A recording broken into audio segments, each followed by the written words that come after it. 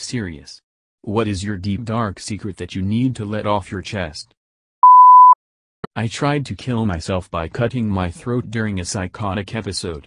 I now have quite a prominent scar across my neck and only my immediate family know how I got it.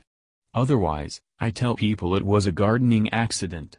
I haven't told anyone the real cause as I'm afraid of the stigma associated with psychotic illness.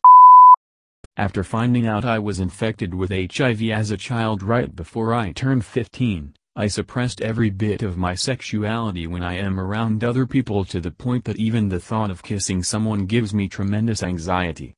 Now that I've started working on those issues, along with my almost 20-year marriage ending, I am terribly afraid I am going to die sad and alone.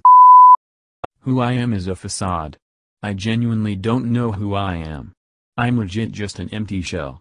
I become the person people want me to be. I, male, have feelings for my old best friend, female, and I am too afraid to tell her because I don't want to risk our friendship even though the friendship is nearly dead.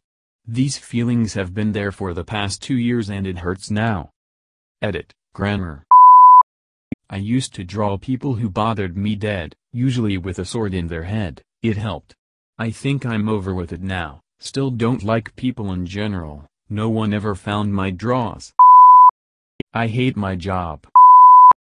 About 10 years ago, I accidentally knocked my sister's toothbrush into the toilet and never told her.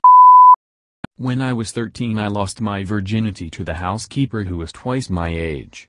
You've been visited by Murgle the plush Murloc. He will grant you 3 wishes if you like this video and subscribe to my channel.